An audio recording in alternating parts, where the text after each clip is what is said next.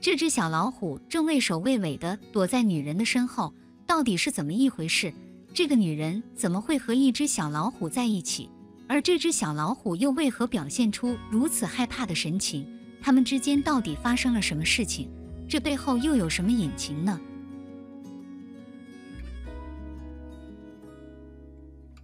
现如今养宠已经成为流行了，或多或少的人都开始喜欢宠物，有的人养狗，有的人养猫，还有的人养兽性难驯服的动物为宠物。而养狗养猫最为常见，因为它们比较容易驯服，也能让铲屎官得到一些乐趣。有位国外网友就厉害了，他不但养了一只猫咪，还在家里养了一只小猛兽。这只小老虎在刚出生不久后，老虎妈妈就因病去世了。动物园里没有能够接纳这只新生小老虎的地方，饲养员也没有办法给小老虎找到新的老虎妈妈，而且小老虎甚至因为自己母亲的离世而整日郁郁寡欢。没有办法的众人只好将小老虎的领养信息放到社交媒体上，以期为小老虎招募到善良负责的领养人。这则领养信息很幸运地被一位条件优异的女人看到了。女人本身就很喜欢小动物，当她在网站上看到关于小老虎的领养信息时，几乎是没有犹豫的就报名了。动物园在核实女人的多方信息后，最终决定将小老虎交给女人饲养。也许冥冥之中自有天意，小老虎似乎对女人也很满意，它在女人的面前乖巧又温顺，好像就把女人当成了自己的新妈妈一样。这天，女人终于把小老虎接回了家。女人家中其实还养了一只可爱的猫咪，女人很想让这两只家庭成员互相见个面，打声招呼。只见女人不断抚摸着小老虎的脑袋，给小老虎加油打气。小老虎也很给女人面子，雄赳赳气昂昂地从地上爬起来，大步流星地跑到了喵咪的跟前撒娇，脑袋一歪就靠在了猫咪的专属猫抓板上，还不断地用脑袋蹭着猫抓板，想要和猫咪亲近。但众所周知，猫咪的性格都很高冷，在面对陌生气味的主人时都会很警惕，所以猫咪看到撒娇的小老虎后，想都没想，上来巴巴就给了小老虎2拳，还发出咆哮声来恐吓小老虎。小老虎没想到自己好歹也是百兽之王，居然被一只猫咪给揍了，更何况它长这么大就没受过这委屈。于是小老虎越想越气，越想越难受，赶忙调转脑袋跑回女人的身边撒娇哭喊，央求女人的安慰，简直比猫咪还要像猫咪了，实在是太可爱了。老虎虽然是百兽之王，但有时也会有胆子很小的时候，不只是小老虎会害怕，大老虎也有很多害怕的东西。就像下面这个故事中的大老虎一样，他就很害怕男人家里的小狗。男人多年前救下了一只被捕兽夹困住的小老虎，善良的男人担心小老虎在野外生活不下去，更何况小老虎的腿上还有伤，男人立即决定把小老虎带回去救治。在治疗的过程中，男人每天都好吃好喝地供着小老虎，生怕出差错妨碍到小老虎身体的恢复，而小老虎也每天都享受着男人无微不至的照顾，和男人每天都同吃同住同睡，简直是形影不离。一直到小老虎身体痊愈，甚至长成了大老虎，老虎都不愿意离开男人独自去生活。直到男人害怕小老虎孤单，特意买来了2只乖巧的小狗后，老虎和男人的生活又有了不同的色彩。老虎每次都喜欢出其不意地袭击男人，总要从男人的背后出现。这天老虎像往常一样，准备从男人的背后搞偷袭，没想到就在这时，2只小狗看到了老虎的动作，以为老虎真的要攻击男人，以为主人有了危险，一边汪汪地叫着想要吓退老虎，一边迅速地冲过来咬住了老虎的脖子，想要在危险面前保护主人。老虎本来就只是想和男人开个玩笑，没想到这次却碰上了2个愣头青，它被突如其来的猛烈攻击吓了一跳，一时忘了自己面对的其实只是2只小狗，甚至忘了反击，一下子躺倒在地上认怂，真是虎落平阳被犬欺呀！还好这时男人及时赶来，用手赶走了狗狗，否则老虎真是想逃都逃不掉，还要被狗狗凶巴巴的骂。老虎可真是被2只小狗死死地拿捏住了。不过下面这个故事中的小老虎还是给咱们老虎家族狠狠长脸了，不但没有像上面那2只小老虎一样被猫咪和狗狗拿捏住，反而还牢牢地压制住了高傲的小猫咪。下面就让我们一起来看看吧。在国外，一家人收养了一只刚出生不久的可爱的小老虎，个头简直和一般猫咪差不多大，长得虎头虎脑的，远远望去就好像是一只肉嘟嘟的小橘猫。家里的人都很喜欢小老虎，但是这个家里其实还有一只猫咪，是这家人饲养了很久的家庭成员。明显猫咪有点不待见小老虎这个不速之客，但是小老虎却对高冷的小猫咪很感兴趣。小老虎仗着自己年纪小，又很受家里人的欢迎，就有点恃宠而骄了起来，谁都不放在眼里，甚至为了显示自己在家中的霸主地位，经常向小猫咪示威。这不，猫咪正趴在家里软乎乎的地毯上小憩，刚闭上双眼，但就在这时，小老虎却悄悄从猫咪的背后绕了过来，一下子用自己肉肉的小爪子按住了猫咪。猫咪也没想到小老虎看上去小小的，竟然力气这么大。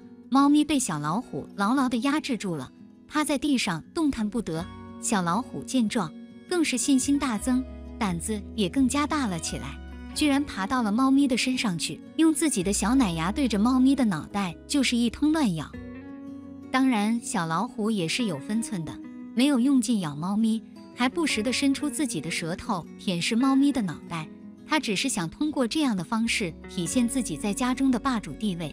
猫咪对此也是很无奈，自己也打不过小老虎，也不敢反抗，只好任由小老虎在自己的身上为非作歹。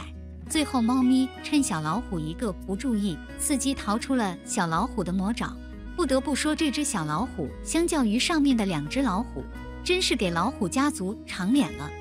小小年纪就能在一方称霸了，真是太厉害了。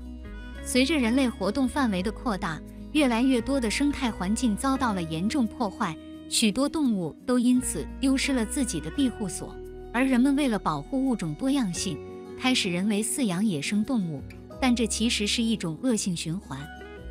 被人为饲养的野生动物大多都失去了野性，根本无法再适应野外的生存，这样的保护对动物们来说是百害而无一利的。我们应该寻找一种更加科学的方式来保护野生动物们。一只普通的家猫收养了一个可怜的被遗弃的小老虎时，没有人预料到它们会变得如此亲密。然而，最令人难以置信和美丽的事情发生在多年后的某一天，在野外度过一个露营之旅时，阿德里安听到了一种奇怪而令人不安的声音。那是一种虚弱但令人惊讶的高亢而刺耳的喵喵声，仿佛有人在呼救或寻求帮助。这是他以前从未听过的声音，于是他朝着声音的方向走去，希望能够调查它的来源。他慢慢穿过树叶和灌木，直到声音变得更大更近。突然间，阿德里安停在原地，他瞪大了眼睛，看到了什么？他偶然发现了一只小老虎，看起来很迷茫孤独。在丛林边缘找到老虎是不寻常的。阿德里安对在如此危险的捕食者周围露营的想法让他感到恐惧。他准备转身逃走，但是小动物的刺耳尖叫刺痛了他的灵魂，催促他靠近一点进行调查。当他走近时，他不忍心看到小老虎是多么渺小和无助。阿德里安四处寻找小老虎的父母，但似乎他独自一人已经有一段时间了。阿德里安在脑海中权衡了利弊，如果他留下来安慰小老虎，有可能他的巨大而凶猛的母亲会回来，但如果他将他独自留下，而没有人来找他，那么小老虎肯定会离世。他太年幼太小，无法独自狩猎，甚至无法在这里的开阔地寻找掩护。对于任何其他野生生物来说，它都是容易捕食的目标。决心帮助它，他轻轻地抱起这只可怜的孤独动物，整理好露营用品，迅速回家。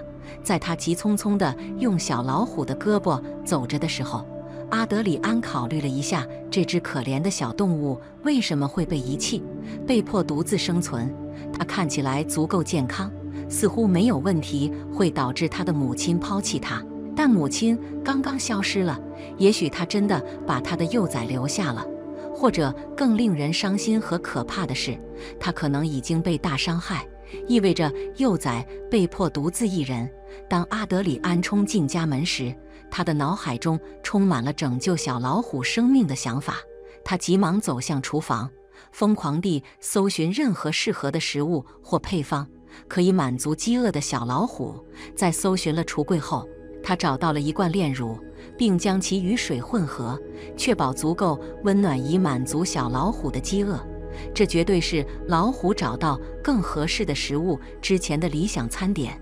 在准备这种临时的奶制品时，阿德里安的猫公主一直紧随其后。她对家里的新动物很感兴趣，想要更多的了解它。对于主人怀抱中的陌生捆绑物，公主小心翼翼地走近并闻了闻。阿德里安看着，想知道接下来会发生什么，并准备随时将猫从仍然危险的小老虎身边拉开。但令人惊讶的是，公主没有显示任何形式的攻击或恐惧，相反，她开始梳理小老虎，就像它是她自己的亲生血肉一样。这真是一个不寻常而温馨的景象。阿德里安简直不敢相信自己的眼睛。令人难以置信的是，公主的母性本能跨越了物种界限。这对不太可能的伙伴之间形成的纽带是瞬间的。从那一刻起，他们变得不可分离。公主决定全心全意地照顾小老虎，充分意识到它需要她的爱和保护。她从未有过自己的小猫，但那种重要的母性本能似乎对她来说是自然而轻松的。日子慢慢过去，小老虎在公主的关怀下迅速成长。尽管它们之间的体积差异开始明显增加，但这并没有减弱它们的活泼精神。它们整天在阿德里安的房子里穿梭，彼此追逐，进行模拟战斗。在夜晚，这两只猫会蜷缩在一张大床上，公主将自己安置在老虎日益膨胀的身体上方。然而，阿德里安很快意识到他的家已经无法容纳这只现在巨大的老虎。尽管小老虎已经变得非常驯化，阿德里安知道是时候为他心爱的伙伴找一个合适的永久家园了。除此之外，他为老虎花费的肉类和食物的费用变得越来越难以维持。无论阿德里安和公主在一起时有多么可爱，他的房子都不适合养老虎。因此，他怀着沉重的心情做出了艰难的决定，将老虎带到附近的动物园。在那里，他将得到适当的照顾，并与自己的种类在一起。在阿德里安将老虎带到动物园的那天，公主从房子的窗户里黯然注视着老虎被装进笼子里。她的眼睛充满了悲伤和渴望的混合情感。他们在一起度过的时光的欢乐是苦乐参半的，因为他们知道他们的生活即将走上不同的道路。公主已经成为他的养母，她像亲生母亲一样照顾着他。老虎被带到动物园后，阿德里安回到家里，轻轻地抚摸着公主。他们俩都想念那只他们已经深深依恋的老虎，但他们知道这是最好的选择。多年过去了，阿德里安从未去动物园探望老虎，因为他知道再次见到它会让他感到情感激动。然而，随着时间的推移，当公主变老生病时，阿德里安知道有些事情即将发生。一次兽医的检查确认了他最糟糕的担忧：公主将不得不接受无痛离世，以结束她的痛苦。在向她忠诚的猫伙伴告别的时候，阿德里安为公主巧妙设计了一个巨大的爱和奉献的最终表演。他充分意识到他与那只威严的老虎之间根深蒂固的纽带。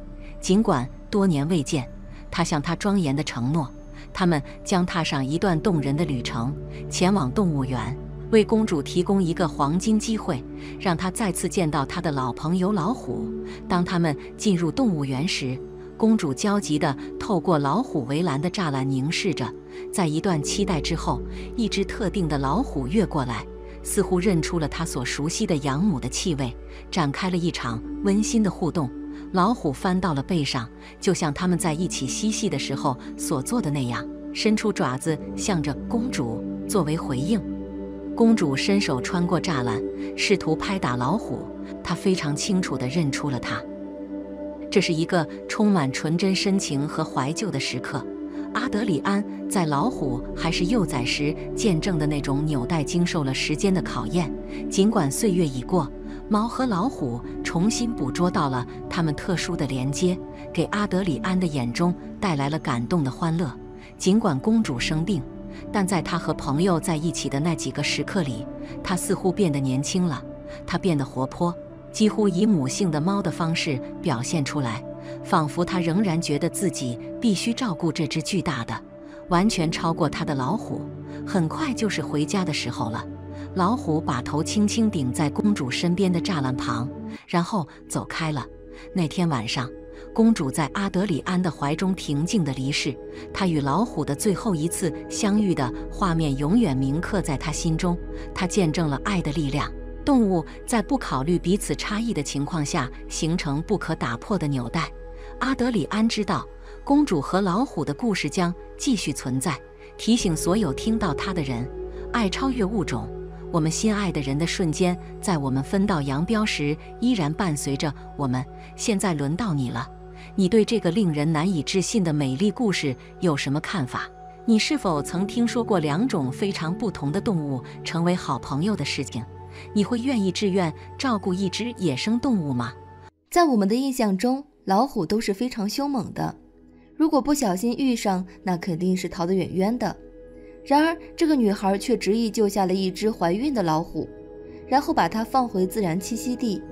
女孩从未想过几年后她会再次遇到这只老虎，并且目睹了惊人的一幕。帕梅拉是个受人尊敬的动物学家和教授，作为一个非常有成就的科学家，她经常受到同行的尊敬。她是动物园的合伙人，并且经常在当地周围的丛林里举办展览。他会带着他的学生们一起在动物的自然栖息地观察它们。这样的情况持续了3年，因为他发现这种实地考察的方式不仅对学生有益，对他来说也是个学习新知识的好方法，还能与周围的野生动物互动。如果不是这些实地考察的计划，他可能永远不会离开安逸的动物园，也不会让他遇到的所有受伤动物都得到了很好的照顾。帕梅拉所在机构的动物基本上都是因为在野外受伤无法生存而被他带回来的。他想给这些可怜的动物第2次生命的机会。没错，这就是帕梅拉热衷的事情。而要说到帕梅拉为什么会如此喜爱动物，并将自己的思想贯彻于自己的事业中，那就不得不提到小时候他遇到的一只老虎。或许正是那一只猛兽在他的生命里播下了种子。小时候的帕梅拉和父母住在一个偏远的小镇上，他们房子的周围环绕着一片片的树林。这里虽然没有城市的繁华，但是青山绿水，蓝天白云，莺啼燕啭，却也颇有一番风味。小帕梅拉很喜欢这里的安静秀丽，茂密的森林对她而言有一种说不出的吸引力。这天像往常一样，帕梅拉的父母带着她来到森林边缘散步。不过调皮的小帕梅拉并不想止步于此，还没等父母回神，她就径直跑向了丛林的深处。帕梅拉的父母无奈，只好跟了上去。这片森林里大多是食草动物，但还是需要提防一些小的捕食者。虽然帕梅拉的父母十分谨慎，但是他们也从未想过他们会遇到大自然中最致命的掠食者之一。小帕梅拉和他的父母在森林里已经走了半个小时，他们都走得有些疲倦。这时他们听到身后传来一阵巨大的沙沙声，他们被吓了一跳，转身就看见了一只大猫在他们背后挣扎。没错，这是一只货真价实的老虎。看到老虎，谁能不害怕？帕梅拉的父母再怎么想也没想到一家人会在这里遇到老虎。在一阵惊慌之后，他们很快发现了一个问题，那就是这只老虎似乎没办法行动，因为它被陷阱困住了。帕梅拉的父母都松了一口气，毕竟遇到老虎可不是开玩笑的。如果是一只没有任何束缚的老虎，也许他们就会成为老虎的盘中之餐。但是帕梅拉不这么想，她注意到这只老虎很不舒服，应该是被陷阱困了很久，伤口也可能因此受了感染。最重要的是，帕梅拉还注意到这只老虎的肚子异常的大，乳房也异常的饱满。根据帕梅拉在书本上看来的知识判断，她认为这只老虎怀孕了。那只老虎的眼神带着悲戚，也带着绝望，它看着她，就好像是在祈求帮助。帕梅拉的感觉并没有错，很快这只老虎就在他们的面前倒了下去，看来它是连支撑身体的力气也没有了。此时帕梅拉的父母催促着她，想要马上离开这里，但是帕梅拉拒绝了，并表示自己想要拯救这只老虎的生命。这么危险的事情，为人父母又怎么会同意？他们极力劝阻帕梅拉的想法，并想要立刻带她离开，直到帕梅拉跟他们说明这只老虎怀孕了。经过了一番说明，眼见帕梅拉固执己见，夫妻二人也没有办法了，只好同意了帕梅拉的说法。他们立即打电话联系了当地的动物保护组织，并向他们说明了这里的情况。很快，救援人员们来到了事发地点，他们立即给昏迷中的老虎做了一次快速血液测试。测试发现，这只老虎因为伤口暴露太久，感染了一种细菌，这种细菌感染导致它严重脱水。当然，他们也确认了帕梅拉的猜想，这只老虎真的已经怀孕了。在孕期感染细菌显然不是一个好消息，于是他们马上检查了老虎的胎儿。幸运的是，尽管母亲被感染了，但孩子相当健康。救援人员们松了一口气，现在他们要做的是帮助老虎恢复健康，准备分娩。